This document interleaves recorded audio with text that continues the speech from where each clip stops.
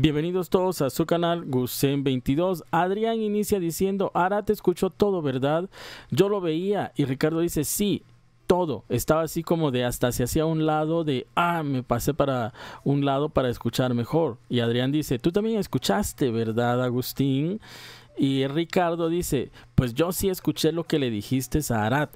Y tú también le dijiste: a ver, posa para cualquier cámara, a ver, ¿cuál quieres? Y ahí estabas tú con la navajita cuando le advertiste todo.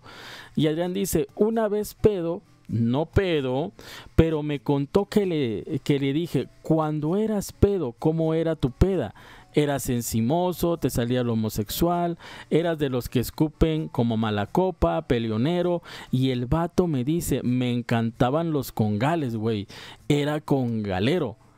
Arath. Y Ricardo dice: como cuando dijo el burro, habían unos culos allá. Y Adrián dice: un culote. Entonces pues yo voy a ir a cortar, y en mi comunicado por ahí va a propiciar o abonar a la trata de blancas. ¿Quiere jugar así, güey? Yo también puedo. A lo que Agustín y Ricardo tratan de cambiar la conversación, porque Adrián toca un tema delicado legalmente y le dicen: no digas nada, silencio, cállate. Y pues Ricardo empieza a hablar sobre lo que había pasado en la gala, pero aquí pues Adrián dice que va a lanzar ese comunicado. Me imagino que será para el posicionamiento de que Arath también estaba en el tratado o en la trata.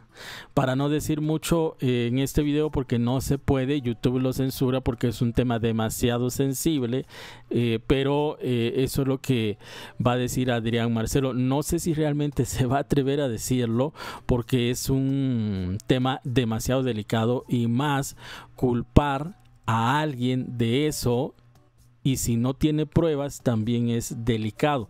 Solo por el show creo que ya ahí ya estaría pasando uno de los límites del programa, porque ya es una acusación demasiado fuerte, porque eso es algo, o bueno, es un tema demasiado delicado para muchas personas que han perdido a sus familiares por este tipo de actos delictivos de personas que se dedican a esto, a la trata. Pero bueno, ¿qué opinan ustedes? Yo los leo acá abajito en los comentarios.